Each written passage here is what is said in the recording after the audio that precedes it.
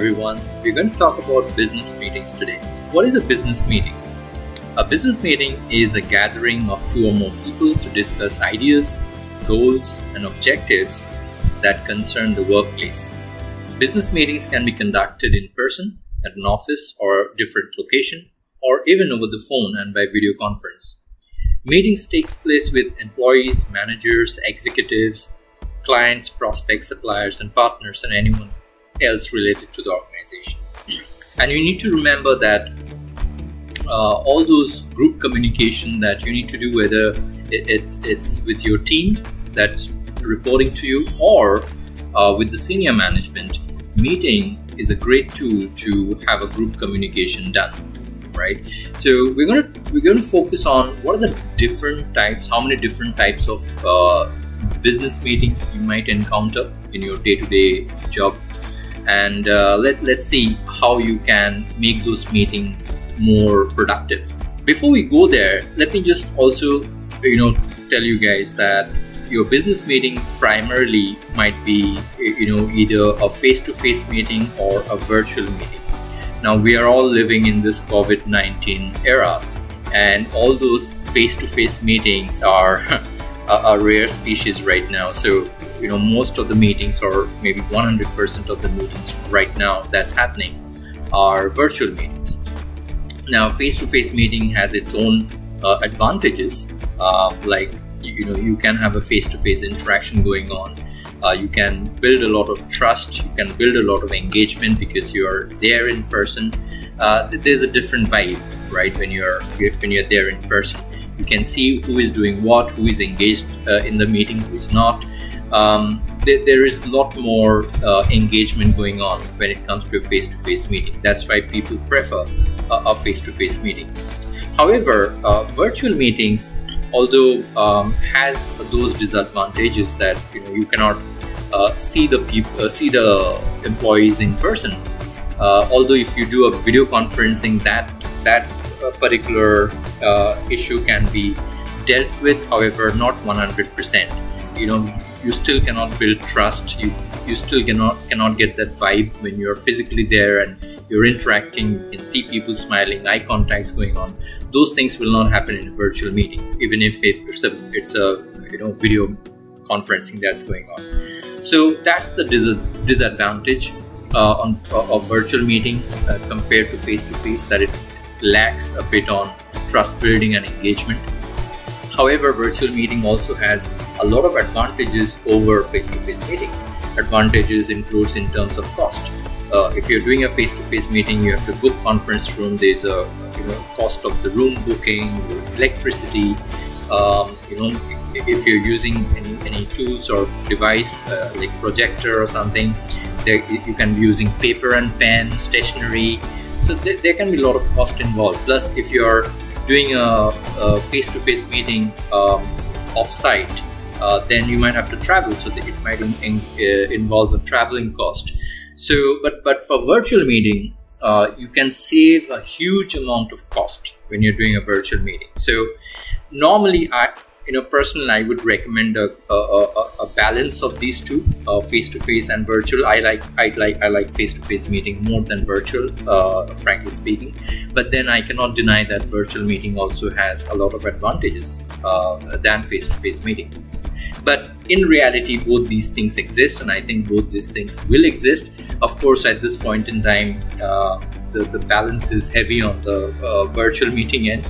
But I'm pretty much sure once the COVID-19 vaccination is out and everybody is immune to that, I'm pretty much sure, although we might not get to the normal, but at least something might be restored.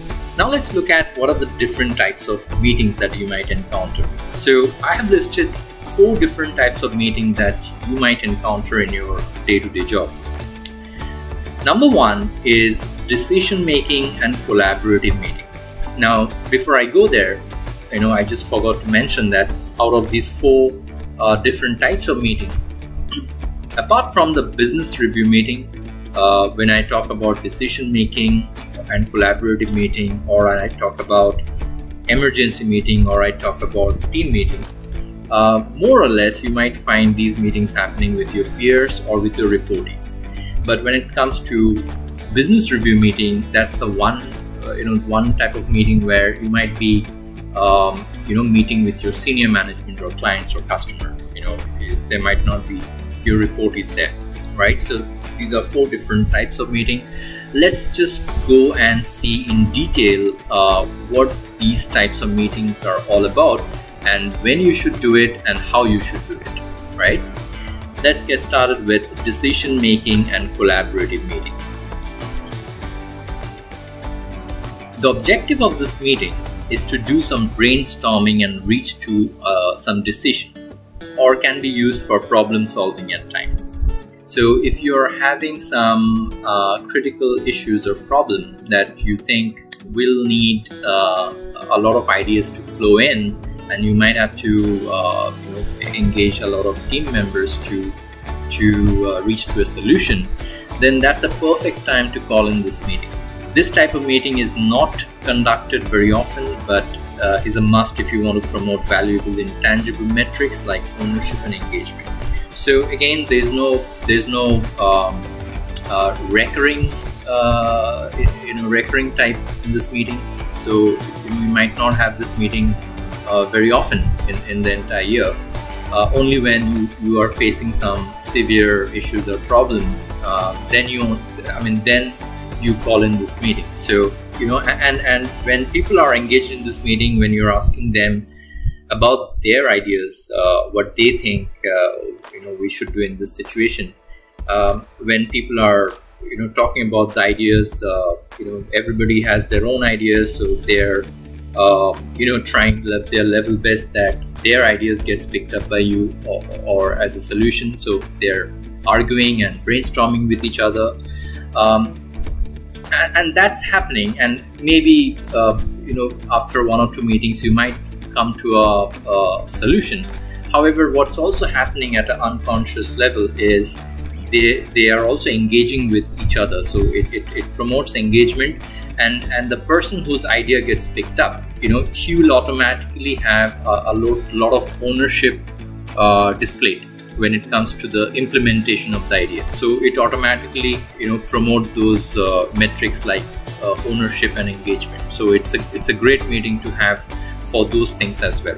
Should be done as and when needed, and should have 100% participation of team members. This is pretty important. Not every meeting you might ask for 100% participation, or you might have, but when you're conducting this particular type of meeting, you must insist on having 100% of the team member to join this particular meeting, because it does not happen daily or weekly or monthly or quarterly. It does not have any fixed pattern. You're only calling up this meeting when you have a severe problem to address and you need people's help to help you with the ideas. So you need 100% participation, because you need to hear ideas from every team member, right? Not one team member should be left out. So that's why it's important. Now, practically that might be challenging, because during the weekdays you might be busy and your team members might be busy. So practically implementing this is very, very difficult, but you have to do it. So if in a particular week this particular collaborative meeting cannot be done due to busy schedule, if you have the flexibility, if you have the time, try to schedule next week so that everybody can join in. And if still that is not being done, then ask the team if they are comfortable to have this meeting over weekend. Make them understand why you want 100% participation in this meeting. Yeah, why it is important for you, because you value each and every idea that comes out from the team. So that might make the team feel valued, right? And also ask the team whether they're okay to join you over weekend, because weekdays are distracting. And since the meeting is not a recurring one, since the meeting might happen maybe 2 or 3 times in a year, so have the team members also engaged in that kind of a discussion, whether they want it to be done on weekend, and just leave it up to the team whether the team wants to do it on a weekday or weekend, but just throw the option on the table. And also allow people to join over the phone. What you need basically is people's time and focus. That's the most important thing you need in this particular meeting. Send the agenda well in advance in the invite so that people come prepared with their thoughts. Now, when it comes to a brainstorming meeting, when it comes to a collaborative style meeting where everybody is coming up with different ideas, chances are that you might not be able to reach to a decision at the first go or in the first meeting. You might require a follow-up meet because people need time to think, right? The creative ideas or the ideas to solve a problem does not come immediately from our brain. The brain needs time to think and ponder over a particular problem, and then when you are doing certain other activities, then suddenly the idea starts coming in. So you might want to give the team some time to think beforehand. Sending an invite in advance might help because people might come prepared with their thoughts already. However, have your expectations set that you might not see a decision being made in the first meeting, and you might have to have at least one or two more follow-up meets to come to a decision. Need to encourage everyone to speak up and take a wise decision once everyone has opined. Once again, trying to emphasize on this issue that your job as a manager is first about them and then about you. So even if you already have an idea, don't speak up upfront. So the main intention is to allow people to speak first. Let their ideas start flowing, right? So even if you have a great idea, what can be a possible solution, don't speak up, right? Don't just offer your solution right away. Allow that brainstorming to happen. Allow the team members to join in and have those discussions. And once everyone has opined, you might find one idea coming out of the team which is better than yours, right? So you might want to pick that up and totally not talk about what you thought before the meeting. But if you think after listening to everyone, your idea still is better or sounds better, then try speak about that idea and let the team decide how they feel about it. Number 6, allow conflicts to happen. Allow brainstorming and do not tell what you think till the end. So that's basically what we talked about here. If you can't arrive at a decision, schedule one more. So you need to have your expectations set that you might not be able to achieve your mission in just one meeting. So you might have to have at least 2 or 3 follow-up meetings to arrive at a discussion, especially if the problem is acute. You should consider everyone's decision wisely and finally decide at the very end. You need to be very careful of the decisions which are not considering proposed by other people, right? So at the end of the day, you might have to select one idea out of the 10 ideas coming in, right? It might be yours, it might be somebody else, but especially if it is somebody else's idea and you think that's great, just picking that idea up might make that particular person extremely happy and ecstatic. However, it might be devaluing the other 9 ideas that came from the rest of the team. So you have to be very, very cautious that by picking one idea, you might be unintentionally hurting other people's sentiments and egos, right? Or confidence. So spend a lot of time, right? And this is very important. And the reason I'm saying this is important because over 90% of the manager does not do it, right? They just announce the idea which they're going to pick it up and then let the team go implement it. But it's very, very important that you spend time after you select the idea to explain the team why some of the decision could not be considered and appreciate the gestures made by other people, right? So that's a very, very important aspect. Point number 9. Do make a note. Point number 10, of course, that's given for any meeting, that please document whatever has been discussed. So document the decision as well on the email and send it across to everyone. So that's generally what decision making and collaborative meeting is all about, and it would be entirely up to you when to schedule it. But do remember, do not overdo this meeting. This should be done sparingly and judiciously. Do not call in people unnecessarily to solve very small issues that does not require a special invite or a special meeting, right? A lot of the issues can be solved by you or your team members only through one-on-one talks or through a team meeting, right? So only if the problem is severe or acute, then you consider doing this kind of meeting. All right, let's get into type number 2, emergency meeting. The objective of this meeting is either to address a high-level escalation or an important update which cannot be delayed to be communicated or floated only over email, right? So that's basically the basis of this meeting. Either you got an escalation, high-level escalation coming from the senior management or coming from a customer directly, and it's regarding your team's performance or any particular member of the team. Or it can be an important organization update which cannot be delayed or sent over email. Something like, if the organization announces that there will be no bonus this year.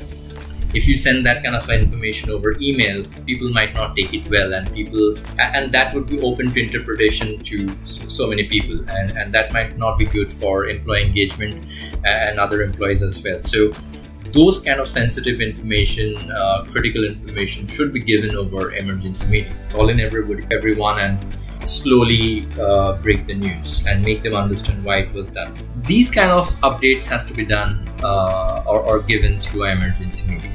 We need to try for maximum participation in the meeting, just like the previous one in the collaborative meeting. This one also requires maximum participation because everyone in the team has to be covered, because this is a very important thing that you're going to discuss. So definitely 100% of the people in shift needs to be present.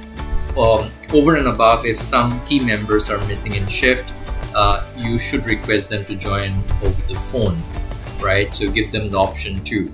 The decision on how many people you want to engage would entirely depend on you, right? But try to make sure that you have close to 100% participation over here. Make sure post updating the team, you ask each member by calling out names whether they understand what you have discussed, because since this would be a very, very critical update, or this might be a escalation that has come in, a high level escalation that has come in, you need to make sure that this does not get repeated. So each and every member of the team, regardless of whoever was responsible for this escalation, however, to make sure that in future nothing comes up in a similar path, you need to make sure each and every person in the team understands what has been discussed and why the escalation came, or what's the update is all about. So the best way to do it is call people by their name, instead of just asking, guys, did you understand? And then people out of 10 or 20 people, maybe 5 people say, yeah, we got it, and then the rest remain silent, right? So that's not going to happen in this meeting. And you as a coordinator and a host of the meeting must ensure that you get a buy-in from everybody by name that they have got it. So if you're in a face-to-face meeting, it's easy. You can either call in name, or you can literally see who are nodding heads and who are not. But if it's a virtual meeting, it's very difficult to understand the engagement level of employees. So if you're in a virtual meeting and you want to get the acknowledgement, it's a best practice to call in names of the people and say, Tom, did you get it? Okay. Harry, did you get it? And Elizabeth, did you get it? Or Neha, did you get it? Right? So you just go on and call people by name, and you get a buy-in. If this is arising out of an escalation, you may use this call to understand the issues in detail and gather more information, and then may discuss a way forward or an action plan to avoid this kind of situation going forward, or to decide what can be done now. Do not use this meeting to corner any specific individual on the call, even if you know that he or she has to do with this escalation. Do not do a blaming and shaming act on the call. As I told you, if you remember during the feedback training session, that negative feedback, it's one of the laws of feedback. Negative feedback or criticism should not be done publicly or given publicly. It has to be done privately. All negative feedback should be given one-on-one separate. Post-meeting, send the update to the whole team over an email in the form of minutes of meeting. So that's given for any type of meeting. Do not forget to document the minutes of meeting and send it to everyone. That's type number 2, emergency meeting. Let's go into type number 3, team meeting. That's one of my favorite.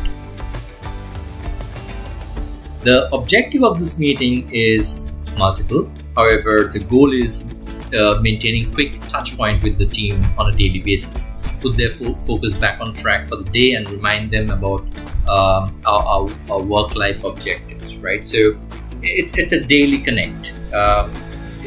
Again, some organization stresses on a daily team meeting, some organization stresses on a weekly team meeting. However, even if your organization does not stress on a daily team meeting, nobody stops you to have this, right? You as a manager, you are in the driver's seat on whether you want to have a daily meeting or not. Trust me, if you ask me, daily meeting is a great stop, a great connecting forum to just have a touch point with your people. Not every day you might have a lot of things to discuss, but having a touch point with people is very important in terms of engagement and relationship and trust building. Yeah, so have this meeting on a daily basis. It will definitely give you a great return on investment. Yeah, I'm just talking on financial term, but jokes apart, it will be great for you in the long run. So have this on a daily basis. Keep it really short because we are interacting daily and people are busy in their day-to-day work. Right now it's an era of doing more with less people, so people are super busy. So keep it really short, interesting, maybe 10 to 15 minutes on an average.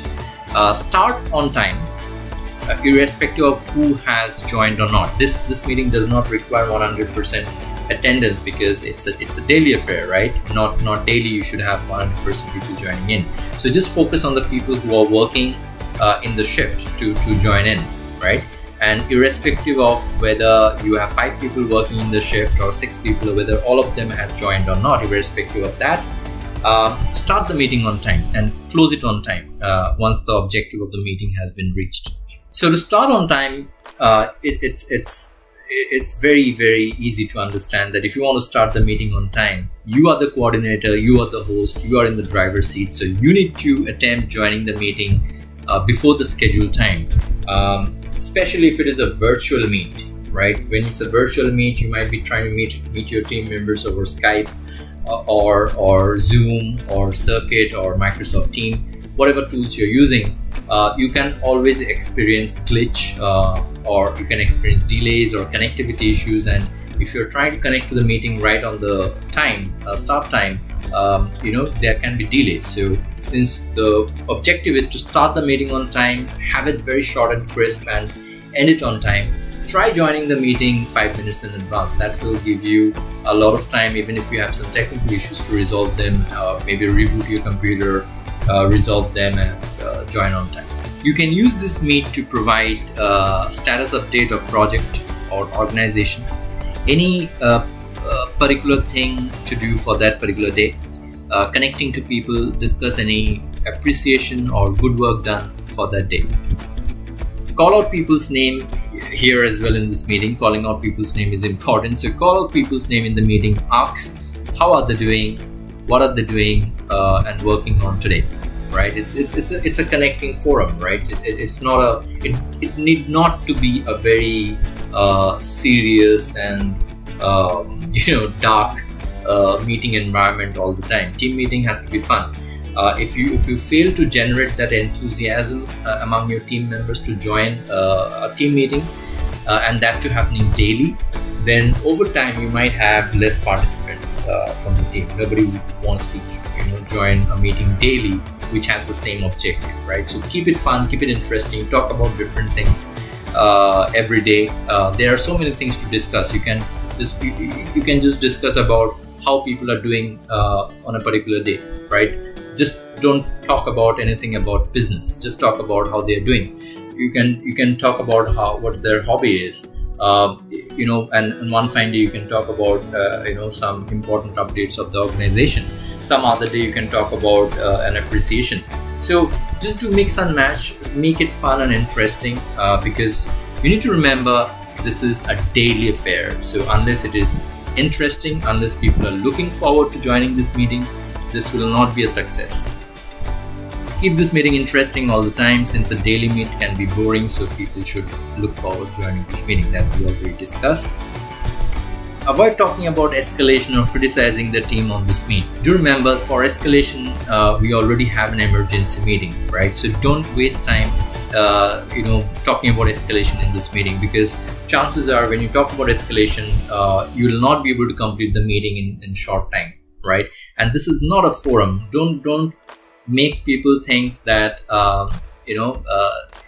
they can get into a long meeting if they join today.